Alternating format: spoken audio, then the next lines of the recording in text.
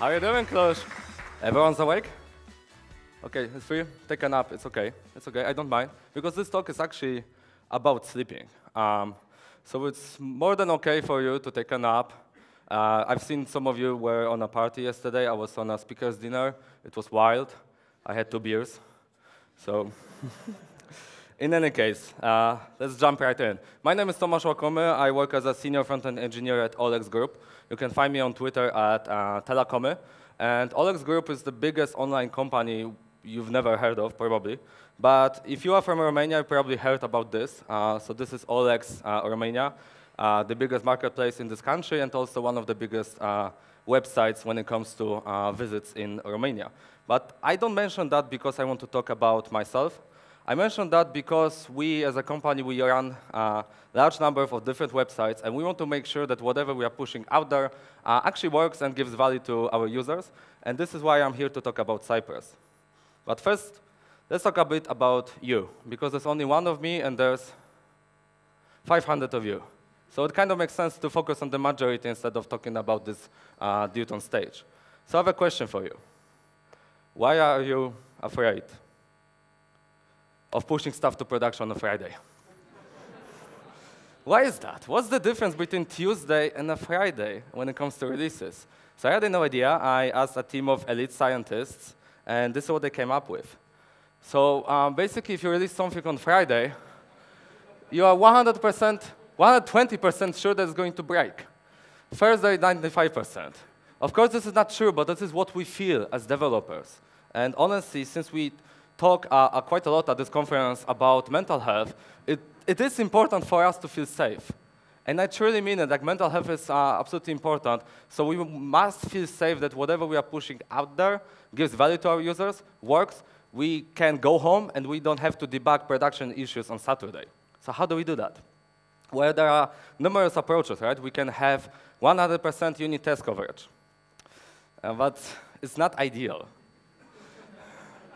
If you have 100% test coverage, you can have bugs still. And honestly, you shouldn't aim for 100% coverage. If you have 100% coverage, it's not a good idea. So more and more engineering teams are focusing on automation, because automated tests allows you to test your app exactly as the user interacts with it. Because users don't care about your unit tests. Users don't care. Users want to be able to log in, to buy something, to sell something, to tweet, to watch a movie. This is what they care about, not the fact that you have 80% unit test coverage. So automated tests, they've been around for quite some time. They allows you to, do some stuff, log in, and so on. Click on the buttons as the user would. So I would like to give you some overview of the tests in ancient times, so like early 2018, last year. I'm not sure if you remember, but we had 2018 at some point. Stability issues. As an engineer, I've been part of many engineering teams so far in a couple of different companies, and in most of those teams, we attempted some sort of automated testing. And the common problem was stability. So we had tests that were passing on Monday, failing on Tuesday. Some of those were like related to the position between Saturn and Venus. If they're aligned, like the test would pass. And this was simply not fun. Second, the tests were difficult to write and even harder to debug. So in some of the cases, you have to depend on logs. I mean, not like those, but in Jenkins. So you have to scroll through gigabytes of logs to find that you missed a selector here and there. Again, not fun. And those two factors added to a complete distrust in automated tests in some of the teams I worked at. We had a large number of tests that no one cared about. They were constantly read, but we kept on pushing to production anyway because we had features to ship, and those tests are not stable anyway, so who cares? And this is terrible. Like this approach of automated tests are failing, like who cares? This is terrible because we wasted so much time writing those tests, and now no one cares about them. Our solution should be to have automated tests are failing. Woo! It should be an alarm. Like if those tests are failing, like literally, like the doors to the office should be locked. You cannot go away until you fix your login page or whatever. Or better yet, you cannot do a release to production because then you are absolutely sure that you're going to break something. With Cypress, I strongly feel like things are different. I don't work for Cypress, I work for Olex, but we've adopted Cypress a year ago, and we are quite happy with it so far. Because as they say on the homepage, and it's a large font, so I do believe it, the web has evolved, and the testing has as well. So there are a couple of things that Cypress does really well. First off, there's no Selenium, there's no magic. Because with other solutions for automated tests, you had to use Selenium, which is a Java machine that's sending commands to your browser, and it adds a large overhead, and it's not stable. It doesn't work most of the time. Also, you can debug exactly how you are used to. So you can use Chrome DevTools to debug your tests. So your current experience as a front-end engineer translates very nicely because you don't have to learn new tools in order to get started with Cypress. Next up, you have an instant feedback loop. So basically, once you save a test, it's going to restart automatically, so you don't have to restart whole Java machine where like for 2 weeks for it to start. You just get it up and running. Tests are easy to write. It's just JavaScript. So if you know JavaScript, if you know DevTools, you just have to learn the Cypress API, which is honestly well documented, and it's quite easy to get to. This is something that also is in other solutions, but with Cypress, you also get automated screenshots and video recording. So you can see exactly where the tests are going to fail. It doesn't make sense to talk about this stuff. It makes more sense to show it. And since I'm the first one to speak today, might as well break the first live demo today. So, oops. OK, so what we're going to do, we are going to test this to-do app. So I'm sure you've seen some of those. You can add an item. You can remove an item. And this is fairly simple stuff. But nevertheless, imagine this is a mission-critical app. You have to be absolutely sure that it works. You probably want to test before pushing a next version to production. OK, so on the left side, my Visual Studio Code. On the right-hand side, you can see Cypress UI running in the browser. So right now, I have a very complicated test. I'm testing whether true is equals to true. And it's true. If I change it to false and save it, the test is going to start automatically. True is not equal to false, which is failing. Change it to true again, the test is passing. So you can see how quickly Cypress is going to reload those tests. You don't have to restart anything manually. You can just get it to work. OK, let me write some tests. So first thing I would like to do is to visit not crypto. God damn it, I don't want any Bitcoin. How you interact with Cypress is through this global CY object. So this is global. You can do CI visit, and I'm going to copy and paste this URL from here. Bang. After I save it, I'm going to visit our homepage. And there are a couple of interesting things here. So first off, this is fully interactive. So I can add something and remove something in the Cypress UI.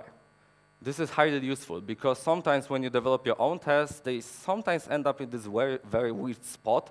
For instance, you are somehow between removing a tweet and adding it at the same time.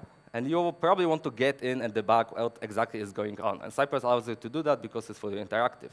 Next up, if you click on a request, you can switch the state of your app before and after the request was sent, which allows you to very easily kind of go in, take a deep dive on what exactly is going on with my app and how the state of the application is changed as I'm loading or performing some actions. Also, you get console log-driven debugging as well, because if you click on a request, Cypress is going to log out all kinds of useful info for you. So for instance, here I can see that this request has returned 3 to-do items, which I'm displaying in the UI. Cool. If you have 3 to-do items, it would be kind of cool for me to test it. The way we test it is that we do CI get, and now we are using jQuery. OK, it's not exactly jQuery, but the selectors are exactly the same. Should have length of 3. After I save that, there you go, we have a passing test. Can I go home now? No, because it's a terrible test. The reason why it's so terrible is that if someone were to do this, whoops, and after I restart the test, yeah, it's going to fail because I'm expecting 3 items and I have 4. OK, what do I do? What do I do? I want to go home. OK, can I do this? I mean, I can, right? But this is, of course, this is terrible because someone can just remove something, add something. This is random. With automated tests, what we want to have is that we want to have a known state of the app at the start of the test and compare it to an expected output at the end of the test. So in other words, we would have to have control over what the server is returning. And we can actually do that. So I'm going to show you that you can start your own server with Cypress. I'm so good at live coding, I'm going to do it with one hand. So basically, once you have a GET request to API to-dos, you can't do that? In okay, once we have a GET request to API to-dos, I would like the server to return those 4 to-do items instead. Let me save that. And right now, I'm going to have a passing test, because I'm expecting 4 items, and I have 4 to-do items over here. Fantastic. OK, but this copy and pasting this entire array, even if you are so good at live coding as I am, this is not something that you want to do. You probably want to define some fixtures in some file and use it instead of copying and pasting this array. And this is exactly what you can do, because Cypress allows you to have a couple of useful files. So for instance, in fixtures, you can specify basically like this JSON file, and you can tell Cypress, all right, you know what?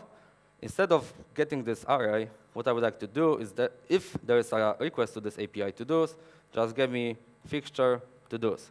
This is a special syntax for Cypress that basically go into fixture directory and get me to-dos. I don't care how, just do it. You will notice that this also changed because you don't have to copy and paste the URL to your development, staging, production, or whatever you have environments. Instead, you define in the config file what's the main URL of your production environment or your staging. Then you can just use the / as your homepage.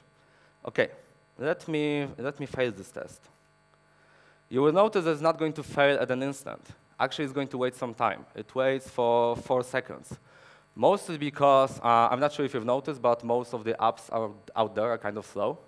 So basically, Cypress is well aware of that, is that sometimes things take time.